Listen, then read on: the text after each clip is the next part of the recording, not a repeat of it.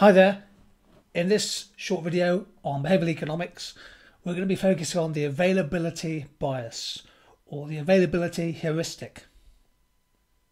There are numerous examples of cognitive bias which have been investigated by behavioural scientists, and this is quite a common one. Cognitive biases affect how people process what is often very complex information. So, the availability bias or the availability heuristic is this. It's when we tend to overestimate the likelihood of something happening because either a similar event has happened or very recently, or because we feel very emotional about a previous similar event.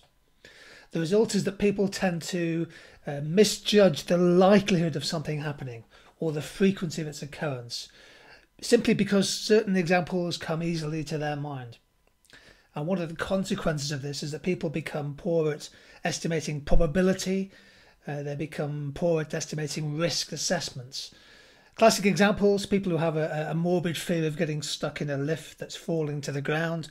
They tend to overestimate how many people have been injured or killed in lift accidents.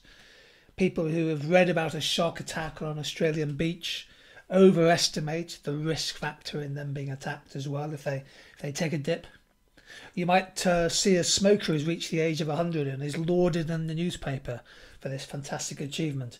And as a result of this, because it comes easily to mind, you then overestimate the likelihood of somebody who smokes 40 a day living beyond a normal life expectancy. Periods of very warm weather or extreme weather have a great saliency and they therefore affect people's beliefs and calculations about the effects of climate change.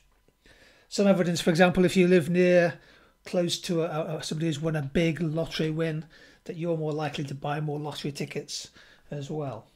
So the availability heuristic is really quite important. We tend to overestimate things that have a saliency in our minds. Here's a good example of the availability bias.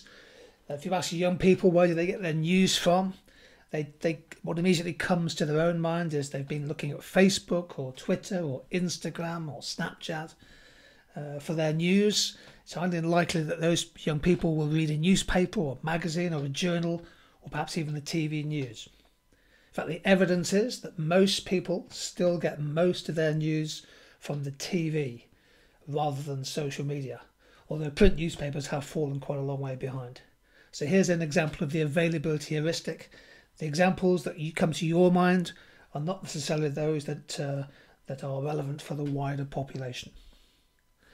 So this is what we mean by the availability bias or the availability heuristic.